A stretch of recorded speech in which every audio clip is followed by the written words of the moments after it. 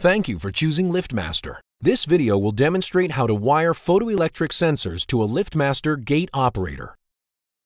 This video is intended for demonstration purposes only. Please consult the manual for complete instructions and safety information.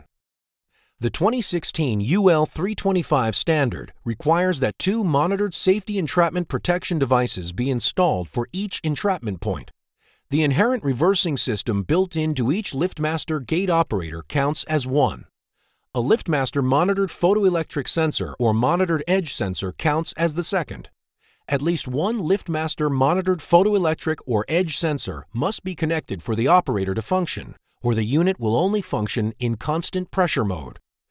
The main control board has 3 input terminals for wiring external entrapment protection devices. For models that come with the expansion board, there are 3 additional inputs.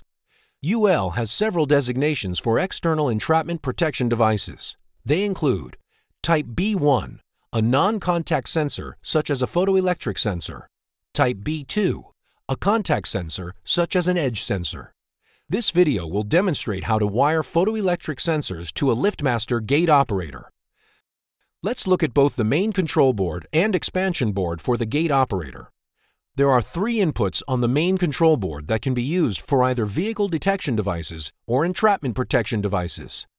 The close eyes interrupt input is for wiring photoelectric sensors for the close direction only. When the gate is closing, if an obstruction interrupts the beam of the photoelectric sensors, the gate will reverse to the full open position. Timer to close will be reset. The close edge input is for wiring an edge sensor for the close direction only. If an obstruction comes into contact with an edge sensor installed in the closing entrapment zone, the gate will reverse to the full open position. Timer to close will be disabled. A new free exit loop command or hard input will restart the canceled timer.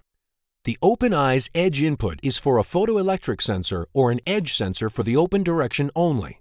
If an obstruction is detected while the gate is opening, the gate will reverse for 4 seconds, then stop.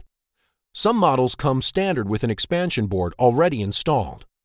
There are connections for 3 additional entrapment protection devices on the expansion board: 1 eye-only input and 2 eye-edge inputs. These are configurable and you must choose whether you want to protect the open or closed position. On the expansion board, all sensors share a single common terminal. Be sure to observe the correct polarity when wiring sensors to the operator. Now that you understand where the devices are wired, let's talk about the types of devices you'll need to install. In order for the gate operator to move the gate, at least one Liftmaster external monitored entrapment device must be installed at each entrapment point. Monitored devices send a pulsed signal to the operator, so the operator is aware of the device. If the operator does not receive this signal from at least one safety device, it will not run. Liftmaster offers several UL-approved photoelectric sensors that are listed with all our UL-approved gate operators. LMTBU through-beam photoelectric sensors consist of a sending and receiving sensor. Both must be wired to the gate operator.